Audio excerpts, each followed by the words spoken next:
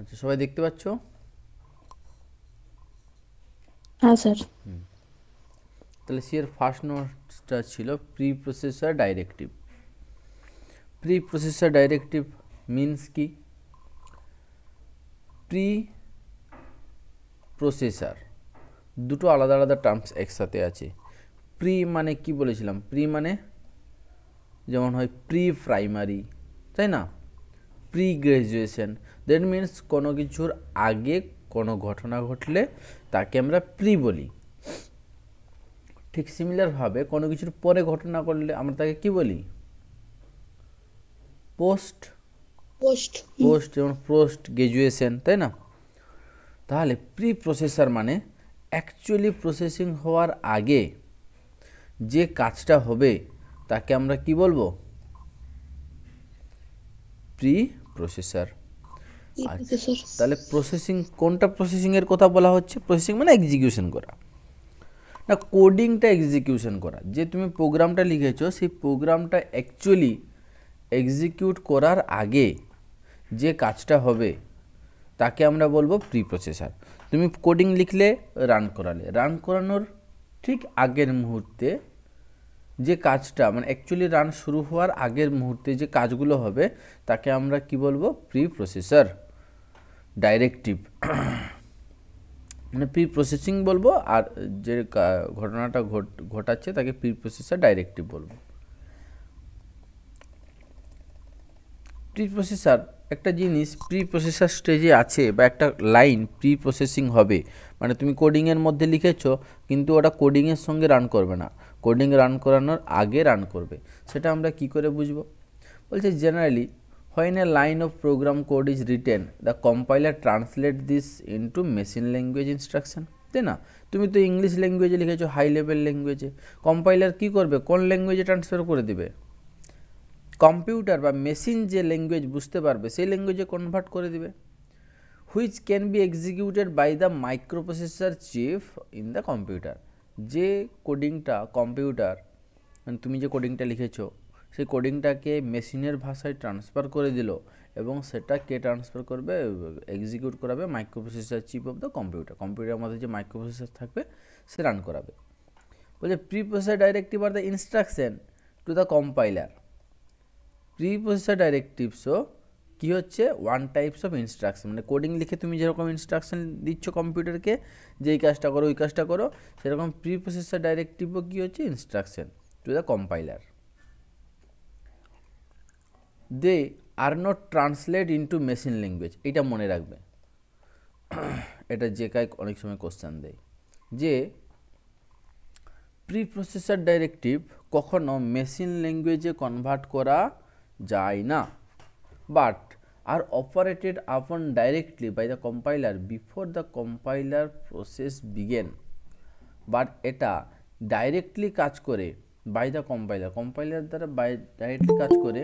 কখন কাজ করে? কম্পাইলার অ্যাকচুয়াল এক্সিকিউশন শুরু করার আগেই। বলছে pre processor directive always begin with has symbol sign, মানে একটা লাইন যে প্রি প্রসেসর সেটা আমরা কি করে বুঝবো? না তার সামনে অবশ্যই কি সাইন থাকবে? হ্যাজ সাইন থাকবে।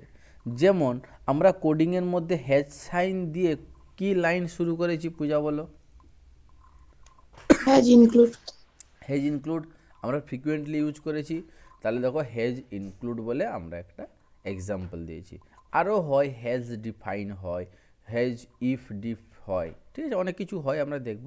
আপাতত তোমরা এই দুটো জিনিস মনে রাখবে। তাহলে হোয়াট ইজ প্রিপোজিশন ডাইরেক্টিভ হলে এখান থেকে এতটা 2 মার্কসের জন্য লিখবে তোমরা। আর যদি 5 মার্কস বা 4 মার্কসের হয় তাহলে নিচেরগুলো লিখতে হবে। এবারে বলছে দেখো, preprocessor program provide preprocessor directive which tells the compiler to preprocess the source code before compiling. Actually যে কোড আছে সেটা কি প্রথমে রান হয় না কম্পাইল হয়?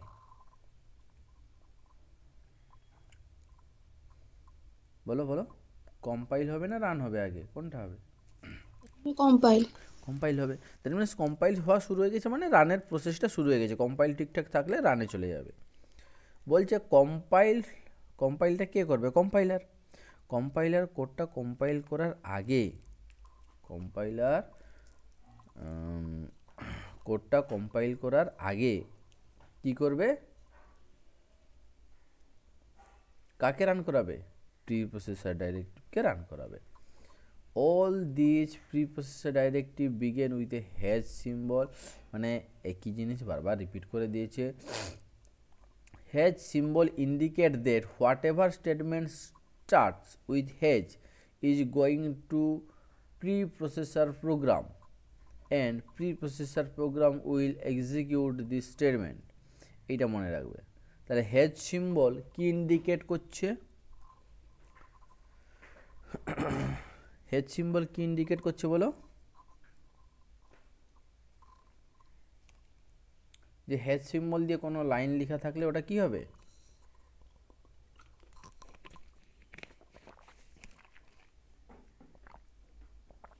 ওটা প্রি প্রসেসর হিসাবে কাউন্ট করা হবে এবং ওই লাইনটার তোমার ওই মেশিন ল্যাঙ্গুয়েজে ট্রান্সফার হবে না, ওটা directly execute by the compiler before compiling the original code. তারপর হচ্ছে এক্সাম্পল অফ সাম প্রিপ্রসেসর ডাইরেক্টিভস, আবার কিছু এক্সাম্পল দিয়েছে। হেজ ইনক্লুড, আমরা জানি হেজ ডিফাইন, এক্ষুনি পড়ে এলাম। হেজ ইফ ডিফাইন, আরও অনেক কিছু আছে etcetera. Remember that hedge symbol only provide the path it will go to the preprocessor and commands such as execute such as include is processed by preprocessor program. For example, include will include extra code to your program. এই যে hedge include দিই না, hedge ইনক্লুডের কাজ কি? হেজের তো কোনো কাজ নেই, হেজ শুধু বলে দিল দেখো বাবু এই লাইনটা হচ্ছে আমার প্রি প্রসেসর, এটাকে তুমি ওই জেনারেল কোডিং হিসেবে কাউন্ট করবে না, তাই না? হেজের কাজ শেষ হয়ে গেল। এবারে হেজের পরে যেটা লেখা আছে তার কাজ ধরতে হবে, যেমন হেজ ইনক্লুড। তাহলে ইনক্লুডের কাজ কি? ইনক্লুডের কাজ হচ্ছে ইনক্লুড করা। ইনক্লুড মানে কি? কিছু জিনিস একসঙ্গে নিয়ে আসা, ইনক্লুড করা, তাই না? ধরো তুমি তোমাদের পরীক্ষা হবে, পরীক্ষায় ধরো 4টা চ্যাপ্টার সিলেবাসে আছে, তার সঙ্গে কি বললো ইউনিভার্সিটি না আরও একটা চ্যাপ্টার ইনক্লুড করা হলো, দ্যাট মিন্স 5টা চ্যাপ্টার হয়ে গেল। দ্যাট মিন্স তুমি যে কোডিং লিখেছিলে তার সঙ্গে আরও কিছু এক্সট্রা কোড অ্যাড করে দেওয়া, ওটাকে আমরা কি বলবো? ইনক্লুড করা, হেজ ইনক্লুড করা। Concept clear? Yes, sir. তারপরে হচ্ছে we can place this প্রিপ্রসেসর directive anywhere in our programme. বলছে এই প্রিপ্রসেসরটাকে তুমি তোমার প্রোগ্রামিংয়ের মধ্যে যে কোনো জায়গায় প্লেস করতে পারো। জেনারেলি আমরা কোথায় লিখি? জেনারেলি কোথায় লিখি বলো?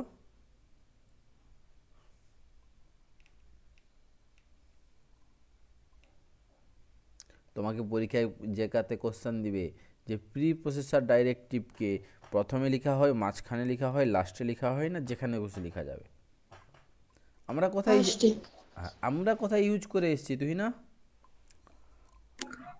প্রথমে ইউজ করে এসেছি, বাট প্রথমে ইউজ করতে হবে কোনো কথা নেই।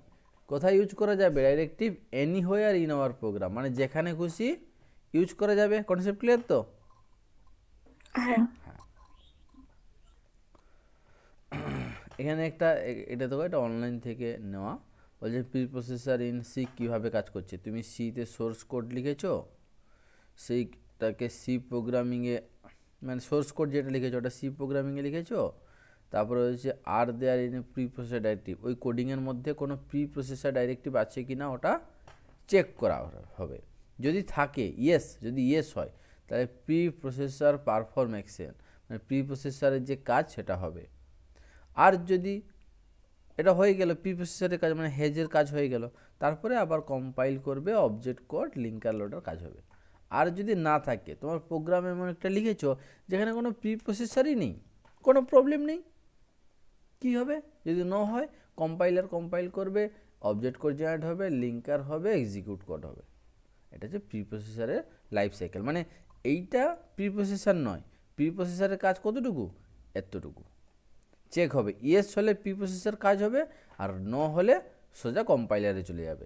আর যদি ইয়েসও হয়, প্রি প্রসেসরে কাজ হলো, তারপরে যাবে কোথায়, কার কাছে যাবে, কম্পাইলারের কাছেই যাবে কম্পাইল করার জন্য।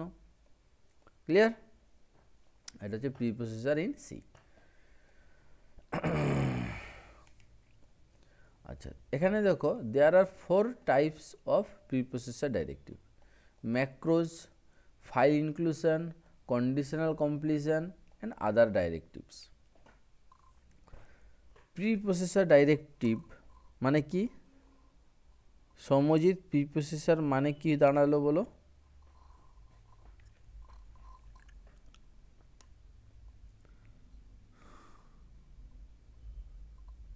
সৌম্যজিৎ,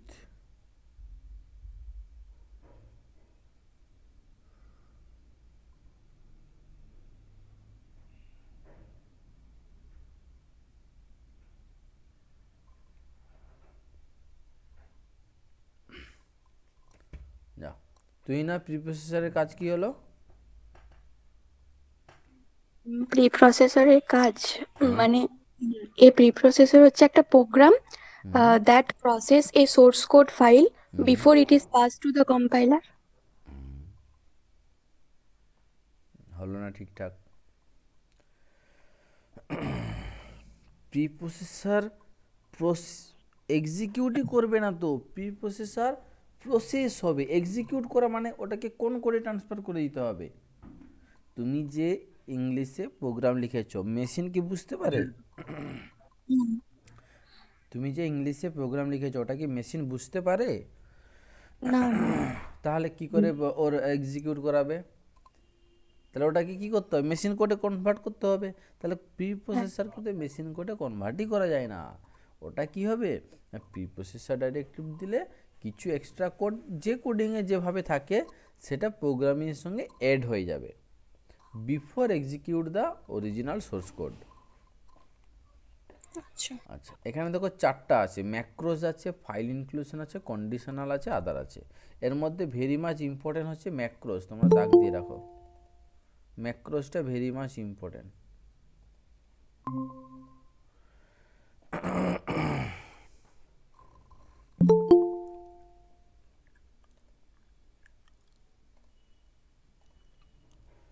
আচ্ছা, ম্যাক্রোজ দেখো, এটা প্রিভিয়াস ইয়ারে ভিউতে এসছে, ইম্পর্টেন্টও। বলছে ম্যাক্রোজ আর piece of code in which in a programme which is given some name, whenever this name is encountered by the compiler replace the name with the actual piece of code. The defined directives is used to define a macro. Let us understand how macro definition with the help of a proper program. কিছুই বোঝা গেল না, সমস্যার ব্যাপার। ম্যাক্রোটা কিছুই নয়, ম্যাক্রোটা কিছুই নয়।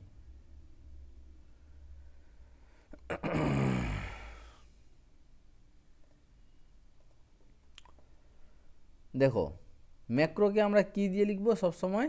হ্যাজ ডিফাইন দিয়ে লিখবো। এই এই এটা করেছিলাম মনে হচ্ছে, মনে পড়ছে, যাই হোক। আমাদেরকে করিয়েছিলেন। করেছিলাম? হ্যাঁ, আমাদেরকে করিয়েছিলেন। আচ্ছা আচ্ছা, এদের হয়নি তো, ঠিক আছে, আরেকবার বলে দিচ্ছি। এখানে দেখো হ্যাজ ডিফাইন লিখেছি, যেভাবে এখানে হ্যাজ ডিফাইন লেখা হয়েছে সেভাবে আমি এখানে হ্যাজ ডিফাইন লিখেছি। তারপরে কি লিখেছি? Capital x. তারপরে কি লিখেছি? কত লিখেছি? 10 লিখেছি। এর মানেটা হচ্ছে প্রোগ্রামিংয়ের মধ্যে কোনো জায়গায় যদি ক্যাপিটাল এক্স থাকে, তার ভ্যালু কত দিয়ে রিপ্লেস হবে? 10 দিয়ে। 10 দিয়ে রিপ্লেস হবে। বুঝতে পেরেছো তো? আর এখানে দেখো উপরের লাইনটা কি বোঝাচ্ছে, তাহলে এই লাইনটা বলো, বলো এই লাইনটার মিনিং কি?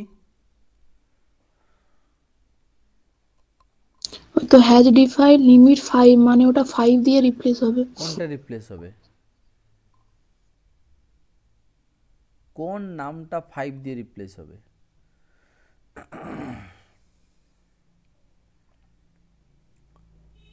এখানে কার ভ্যালু রিপ্লেস হয়েছিল? স্যার এক্স এর ভ্যালুর জায়গায় 10 এর ভ্যালু বসেছিল, এখানে তাহলে কার ভ্যালু বসবে? ওখানে লিমিট আছে লিমিট।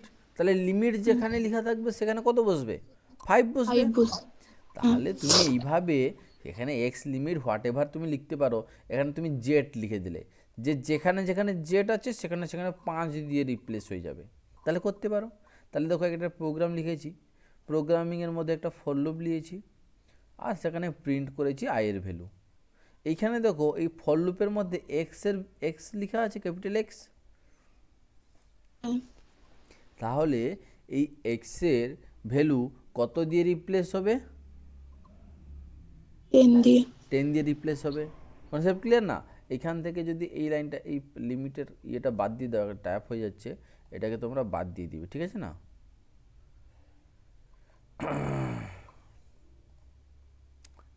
তোমরা খাতায় এইটাকে কেটে দাও, এই যে হেজ ডিফাইন লিমিট 5। তাহলে দেখবে এইটাকে রান করালে ফর লুপটা কত টাইমস ঘুরবে? 0 থেকে 10 এর আগে পর্যন্ত তো কত টাইম ঘুরবে? 0 থেকে 9 পর্যন্ত। 9 পর্যন্ত। তাহলে প্রত্যেকবারে কার ভ্যালু প্রিন্ট হচ্ছে? আই এর ভ্যালু, মানে 0 থেকে 9 পর্যন্ত প্রিন্ট হবে। Concept clear? স্যার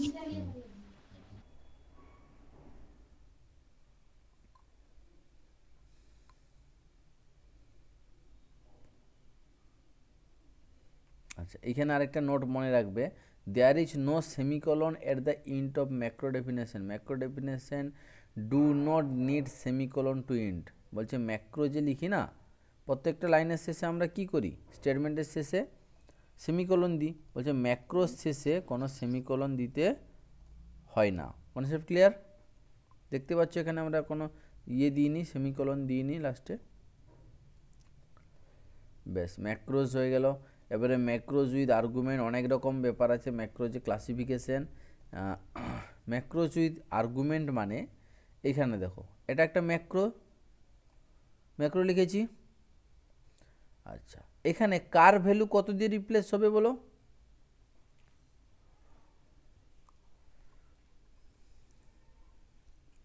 একই রকম, পুরো একই রকম স্ট্রাকচারে লেখা আছে। কত দিয়ে রিপ্লেস হবে দেখতে পাচ্ছ কি? লাস্টে কোনটা আছে? এল স্টার এল ইন্টু বি। তাহলে যে কোনো একটা ভ্যালুকে এই এল ইন্টু বি দিয়ে রিপ্লেস করব। তাহলে ভ্যালুটা কত? তাহলে এর আগে দেওয়া থাকবে নিশ্চয়ই, কি দেওয়া আছে? এরিয়া এল কমা বি। মানে এইটা কার মতন দেখতে লাগছে বলো তো? ফাংশনের মতন না? যদি এরিয়াটা ফাংশনের নাম হয়, ফার্স্ট ব্র্যাকেটের মধ্যে এল আর বি, এল আর বিটা কি হবে? তার কি হবে? ফাংশনের কি হবে এগুলো? এল আর বিটা কি হবে? কি বলি এটাকে তুই না?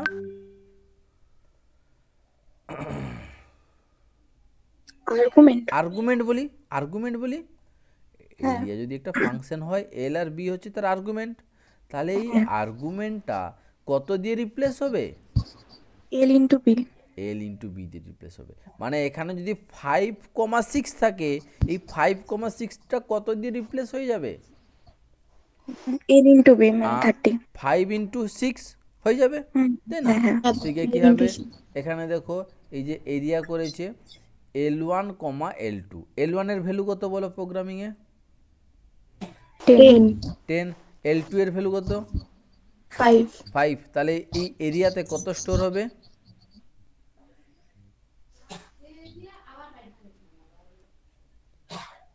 তাহলে L1 এর জায়গায় কত চলে আসবে?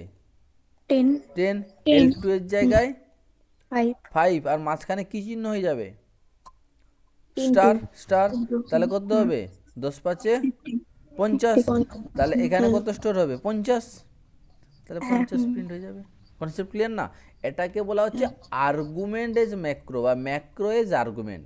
মানে আর্গুমেন্টের মধ্যে যদি তুমি ম্যাক্রোকে ইউজ করো, তাহলে ওটাকে আমরা কি বলবো? Argument age macro. কনসেপ্ট পুরো ক্লিয়ার না? স্যার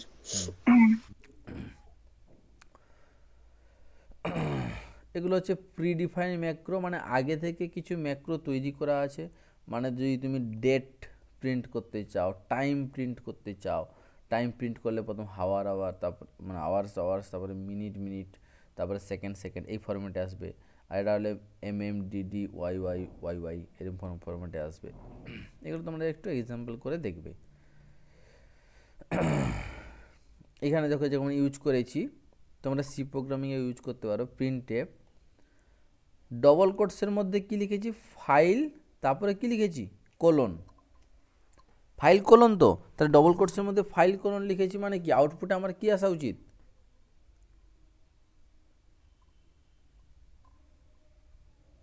ফাইল কলোনি আসবে। ফাইল কলোনি আসবে।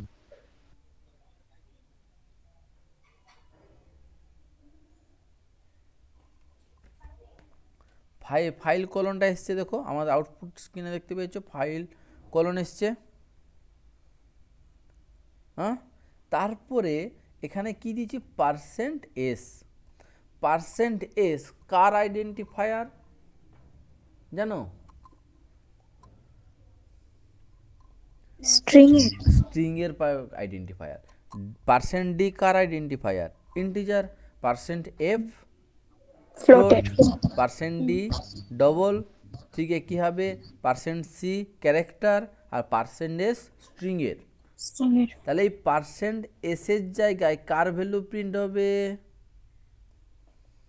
Underscore file underscore. এই আন্ডারস্কোর ফাইল আন্ডারস্কোর এই কথার মানে কি না, তুমি ফাইলটা যে নামে সেভ করেছো সেই নামটা আসবে। যদি তুমি এই ফাইলটাকে, আমরা এখানে লিখেছি দেখো, when the above code in a file, কি নামে সেভ করেছি, test.c, test.c। তাহলে এই %s এর জায়গায় কি লেখাটা আসবে, test.c। দেখো এখানে test.c এসছে, দেখতে পেয়েছো। তুমি যে নামে সেভ করবে, তুমি যদি পূজা.c নামে, মানে যেহেতু সি প্রোগ্রাম, তাহলে এক্সটেনশনটা .c হবে। তাহলে যে নামে সেভ করে থাকো না কেন, সেই নামটা এখানে চলে আসবে। কনসেপ্ট ক্লিয়ার না? ঠিক কি হবে, তুমি যদি এখন ডেট করতো, মানে কারেন্ট তুমি যখন এক্সিকিউট করেছো কত ডেট বাজে, তখন যদি তুমি করতে চাও, তাহলে এইভাবে লেখা আসবে। যখন তুমি ওটাকে রান করাবে সেই ডেটটা আসবে, যে টাইমে রান করাবে সেই টাইমটা আসবে। কনসেপ্ট ক্লিয়ার না? কতগুলো লাইন আছে চলে আসবে। বেশ, তাহলে এইগুলো তোমরা পেরে যাবে। নেক্সট হচ্ছে দেখো ফাইল ইনক্লুশন। তাহলে ম্যাক্রোর আমার কটা ভাগ ছিল, 4টে ভাগ ছিল। প্রথম ভাগটা কি ছিল দেখে নিব আমরা, ম্যাক্রোজ, সরি প্রিপ্রসেসরের 4টা ভাগ ছিল। প্রথম ভাগটা ছিল ম্যাক্রোজ। তাহলে ম্যাক্রোজটা আমরা বুঝতে পারলাম, কোনো একটা কোডিং থাকবে, সেই কোডিংটা অন্য একটা কোডিং দিয়ে কী হয়ে যাবে, রিপ্লেস হয়ে যাবে। কনসেপ্ট ক্লিয়ার তো? আচ্ছা, এবারে ফাইল ইনক্লুশন। ফাইল ইনক্লুশন কীরকম, এই যে ফাইল ইনক্লুশন মানে হচ্ছে, this types of প্রিপ্রসেসর directive tells the compiler two include A file in the source code programme. মানে ধরো তুমি 10 লাইনের কোডিং লিখেছো, ফাইল ইনক্লুশন যদি করে থাকো, মানে আমরা যেরকম করি না, হেজ ইনক্লুড stdio.h করে থাকি, তো মানে কোন ফাইলটাকে আমরা ইনক্লুড করতে চাইছি,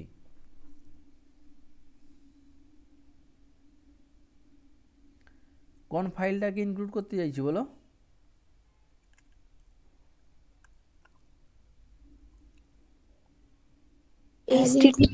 stdio.h যে হেডার ফাইলটা, ওটাকে ইনক্লুড করব। মানে ওই ফাইলের মধ্যে অ্যাকচুয়ালি কি লেখা থাকবে বলো, ছবি আঁকা থাকবে নাকি, না কি থাকবে ফাইলের মধ্যে,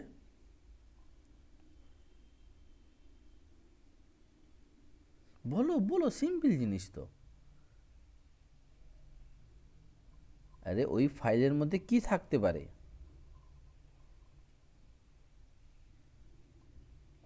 কোডিং থাকবে তো কিছু। তাহলে ওই কোডিংগুলো, ওই ফাইলটা আমার প্রোগ্রামিংয়ের সঙ্গে অ্যাড করে দেওয়া মানে কি, কিছু কোডিংকে আমার প্রোগ্রামিংয়ের সঙ্গে অ্যাড করে দেওয়া। কনসেপ্ট ক্লিয়ার না? এটা হলো ফাইল ইনক্লুশন। বলছে দেয়ার আর 2 টাইপস অফ ফাইল ইনক্লুশন, দুভাবে করা যায়। একটা হচ্ছে হেডার ফাইল, আমরা ইউজ করেছি না stdio.h, এরকম হেজ ইনক্লুড, আর এখানে ফাইলের নামটা দিই, তাহলে ওই ফাইলটা যদি stdio.h করি তাহলে ওখানে সে printf scanf, মানে স্ট্যান্ডার্ড ইনপুট আউটপুট, ইনপুট নেওয়ার জন্য scanf, আউটপুট দেওয়ার জন্য printf, এই ফাংশনগুলো বাই ডিফল্ট আমার প্রোগ্রামিংয়ের মধ্যে চলে আসবে। আর এই যে গ্রেটার দেন লেস দেন সাইনের মিনিং কি? Greater than less than sign brackets tells the compiler to look for the file in standard directory, মানে এই গ্রেটার দেন লেস দেন কম্পাইলারকে বলবে এ বাবু তুমি এটাকে সিম্পলভাবে রান করবে না, তুমি দেখো এই যে ফাইলটা আছে এইটা প্রোগ্রাম লাইব্রেরির মধ্যে কোথায় আছে ওইটাকে নিয়ে এসো, আমি প্রোগ্রামিংয়ের মধ্যে অ্যাড করব। কনসেপ্ট ক্লিয়ার না? নেক্সট হচ্ছে দেখো ইউজার ডিফাইন ফাইল, ইউজারও নিজে থেকে বানিয়ে কিছু ফাইল এড করতে পারে, ঠিক আছে না? তুমি কোনো একটা ফাইল সেভ করলে তো ফাইলের নাম দিয়ে দিতে পারো এরকম, ধরো তুমি তুহিনা বলে কোনো একটা ফাইল লিখেছো, তার মধ্যে কিছু কোডিং আছে, তাহলে ওই ফাইলটাকে যদি তুমি তোমার